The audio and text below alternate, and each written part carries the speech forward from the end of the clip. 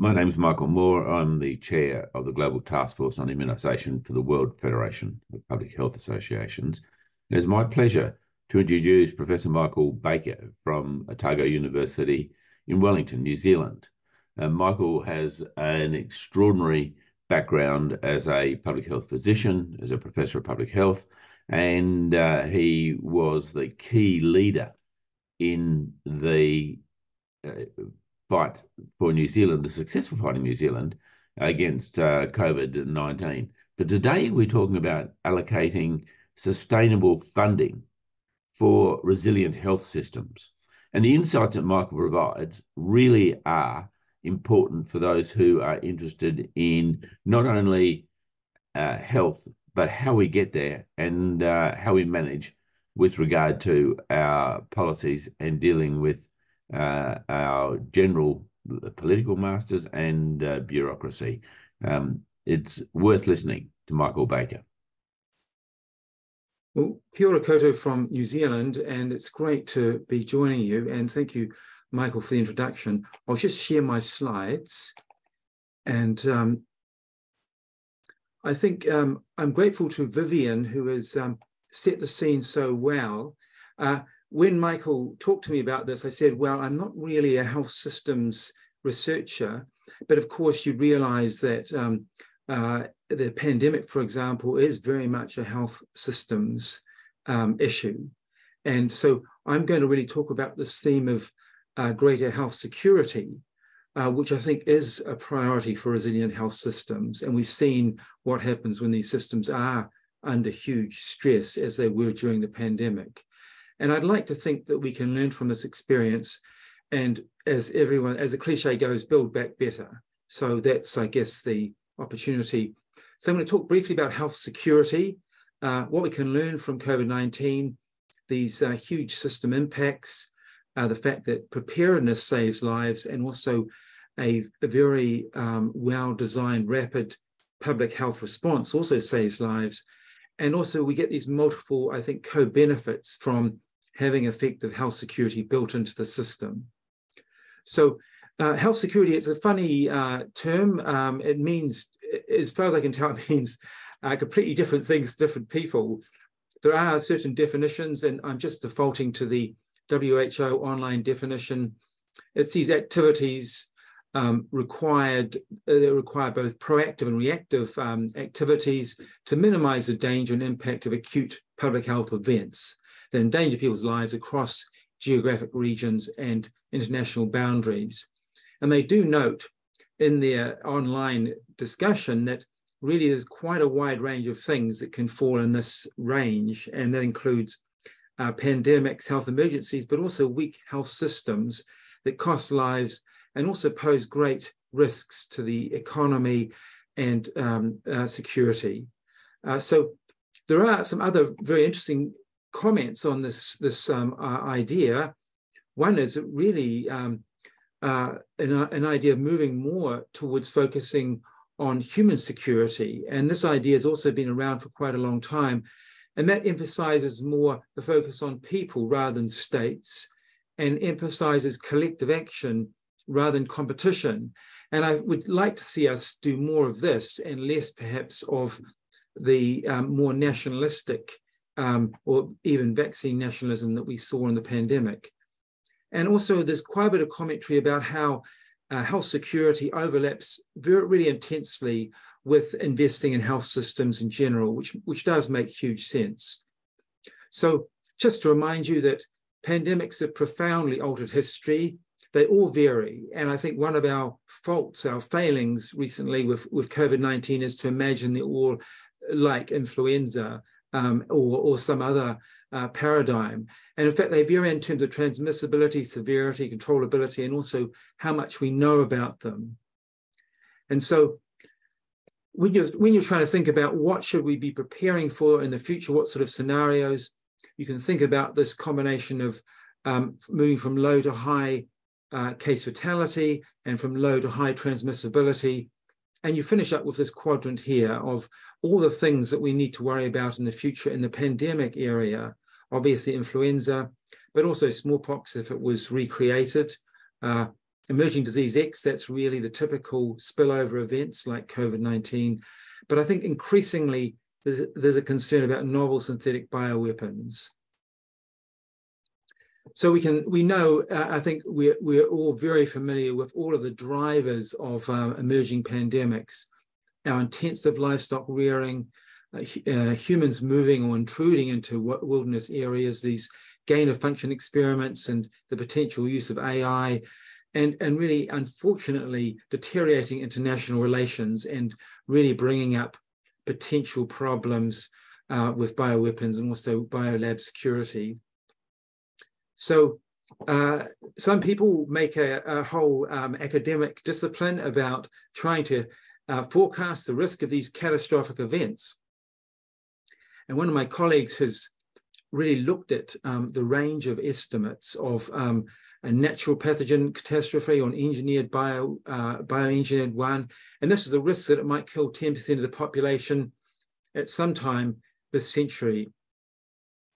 And so generally they're putting that risk at over 1% or in that range. So this is certainly the kind of catastrophic risk we do need to consider. So there's a huge amount of effort going into documenting lessons from COVID-19. I think we're probably almost over this now, but some of us have contributed to several of these processes of trying to define some of the key lessons. And it's just remarkable how catastrophic this, as we know, this pandemic's been. I think the current estimates are 25 million dead, possibly heading towards 30 million dead if you really consider excess mortality calculations, and a number of different authors have done estimates. But I also think the long-term effects, long COVID, is looking like it may be the largest single health impact from the pandemic. Even the low-end estimates, and WHO estimates may be a bit high, but there are often additional evidence coming out about unexpected long-term effects. So I think we're just very uncertain about this. And if you're looking at burden of disease calculations, they're always a combination of years of life lost through premature death, but also for living with disability. So that's why it'll be some time before we can really look at the human cost and the economic cost of the pandemic. So the economic cost has been truly enormous, and we see this estimate recently of 14 trillion lost GDP to the US economy alone. And so obviously it's hugely larger than this for the global economy. So I think the good news is that preparedness saves lives. And this is a study that came out recently, and this is looking at countries. It's got 195 countries on this regression plot, and this is looking at their global health security index and their cumulative excess mortality. And this is showing what you'd really hope to see for a tool like this, that if you had a higher level of global health security on the scale, you had a lower cumulative excess mortality. So I think that's a really positive finding. It says preparedness saves lives. And so you won't be able to see this, but this is showing that that index actually has 6 component parts. And I think it's really interesting that the most protective effect comes from this 6th index here, which is looking at the risk environment. And this includes government effectiveness, public trust in government, level of inequity, and social exclusion. So I think this is really reinforcing the huge value of the public health associations of the world and your organized efforts, because we're really focused on these areas, and it's showing that it's hugely protective for death during pandemics. So that was the preparedness side. The other area for health system investment, of course, is having a very rapid, strong responses. And in the past, we had baked into our pandemic planning what I call a very weak response, which is that, yes, you control it, but you go to mitigation, which is just minimal controls, or as much as you can manage to reduce or avoid overwhelming the health system. Or you might move up a bit to suppression. But this was a revolutionary idea for pandemics, and that was elimination. Initially in Wuhan, the Chinese showed they could do it, and then other countries in our Asia-Pacific region did the same. And there's nothing exotic about elimination. We're doing it for lots of diseases. It's just it hadn't been done for pandemic diseases before, not in the same way. So New Zealand And just like Australia, we launched into an elimination strategy, not absolutely sure that it would work. It did look, I thought, very plausible, and it was certainly something that we wrote about and advocated for.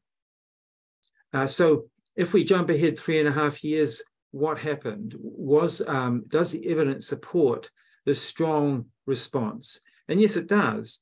I mean, the countries that pursued elimination kept their excess mortality very low, particularly during that elimination period. Interestingly, New Zealand, because it really kept a whole lot of viruses out, is only now getting back to zero excess mortality after 3.5 years.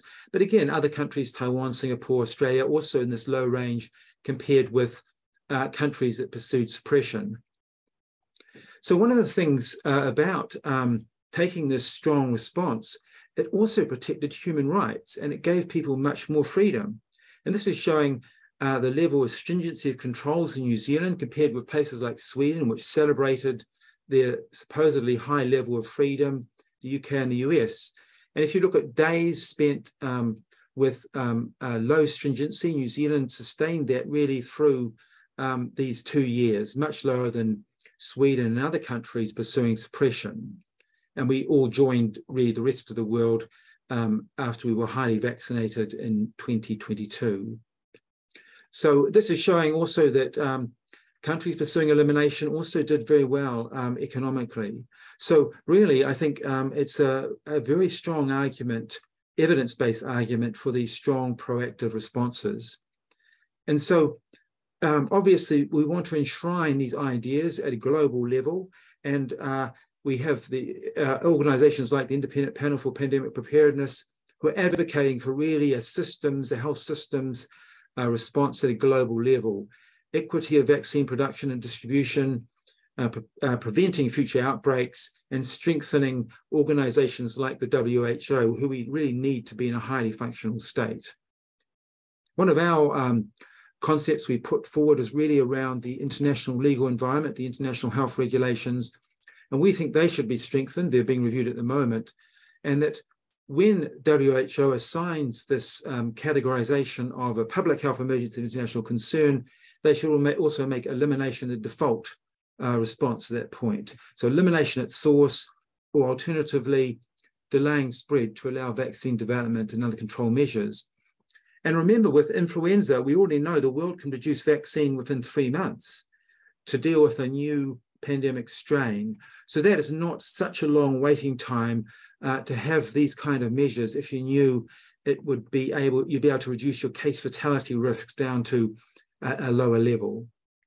So just to remind you, of course, when you actually look broadly at the kind of risks we need to prepare for, it's interesting, we in health think a lot about pandemics, but if you have an organization like the World Economic Forum who do this global risks survey every year, and this is a very long list of quite scary things, 32 things on the list.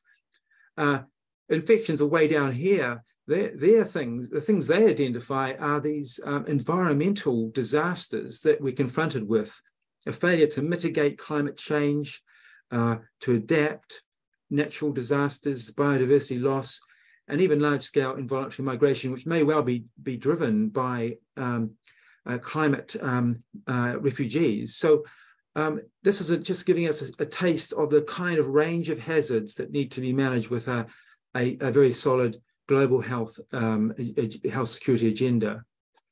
So this is just looking at other categories of threats. These are, and this is honing down on New Zealand. Just we've had, like Australia, a lot of severe weather, extreme weather events and cyclones, and just how they're adding to the total of human misery. And these are mass fatality events over a century or more than a century, just looking at the range of hazards, some of which are very hard to prevent, but ultimately all of them have a preventable component.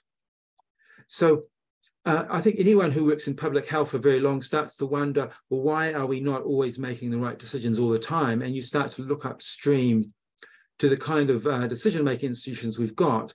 And I do find the Sustainable Development Goals do broaden your interest in public health. I think we're probably think about all of these now, but I think looking at ones around promoting peaceful and inclusive societies and having and building effective, accountable, and inclusive institutions, this is often what drives what happens in terms of things like preparedness and investment in sustainable health systems. So, of course, the time to invest is now. You don't wait till you're on the brink of your next pandemic or your next crisis. When you're coming out of a crisis, is a time to use this knowledge and hopefully momentum. The big problem is that I find is that we're very good at forgetting, and I think it almost feels like deliberate forgetting. We want to put the pandemic in the rearview mirror, and we can't forget it. We shouldn't forget it. And this is what we did on the anniversary of the 1918 flu pandemic. And this was going to my son's school and getting 440 of the boys to lay out in the paddock, which was quite difficult. And the photographer sent up the drone. And this was trying to get a picture of what it looks like if a pandemic hits, how many people would die in a day. The media were completely disinterested in this. And I do think it's a little ironic because, of course, a year later, COVID-19 was starting to spread, but hadn't been seen at that point. So hopefully I've been able to contribute to this theme of investing in sustainable health systems or health services. And I think we need to look at public health measures such as pandemic preparedness and rapid response capacity, resilience to a wide range of hazards, and ultimately addressing the wider sustainable development goals to try and reduce these drivers of major global hazards like climate change and armed conflict. And ideally, health security infrastructure can also support improved public health and healthcare during low threat periods as well, because this infrastructure should be very versatile. And just acknowledging my many colleagues who I've been working with on these sort of ideas for a number of years. Thank you.